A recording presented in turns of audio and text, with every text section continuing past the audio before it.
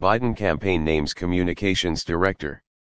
President Joe Biden has tapped Michael Tyler, a seasoned Democratic strategist, to serve as his campaign communications director, his campaign announced Thursday.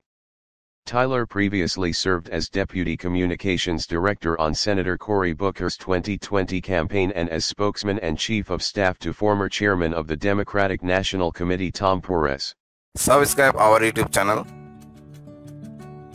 and click our bell icon for new videos. Chairman of the Democratic National Committee Tom Perez. Tyler is set to officially join the campaign in July. He most recently worked on behalf of the city of Atlanta in its unsuccessful bid to host the Democratic National Convention.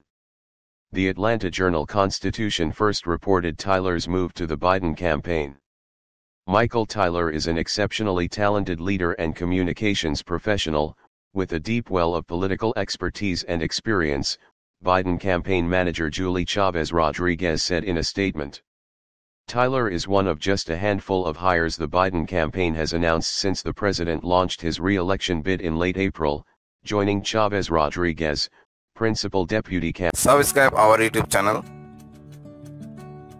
and click our bell icon for new videos.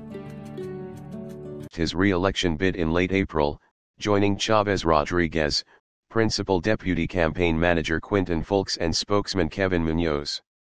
Biden's campaign headquarters in Wilmington, Delaware, has yet to open, with campaign staffers working out of offices at Democratic National Committee headquarters instead. The campaign is expected to begin ramping up its staffing in the coming weeks, according to sources familiar with the plans. Subscribe our YouTube channel and click our bell icon for new videos.